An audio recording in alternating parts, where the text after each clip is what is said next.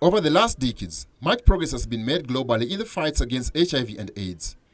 In Kenya, the rising number of HIV-related deaths is attributed to high level of stigma and discrimination. I was really stigmatized. I remember there's a group in a church I used to go. There's a time I went to attend. I really wanted to pay my contribution, but then they didn't want to pick the money because it was from an HIV positive person, according to them. So they just told me to walk away, which really affected me.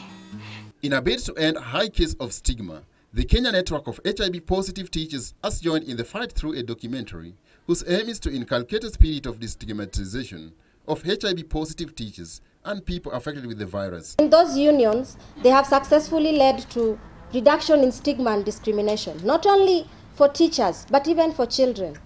They have led to a lot of work around addressing human rights violations for people living with HIV. The organization also aims to create an environment where teachers are free to work without stigmatization.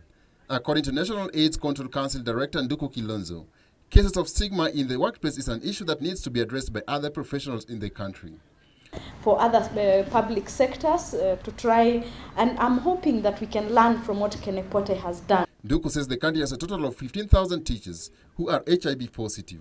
Meanwhile, the latest survey by the National AIDS and STI Control Program shows that HIV prevalence is on the decline in the country at 7.2%. Regular follow-ups and feedback reports shows that there has been an improvement in the number of people seeking health services and among patients put on ARVs. However, there was noted reduction in drug defaults as well as bedridden cases and deaths.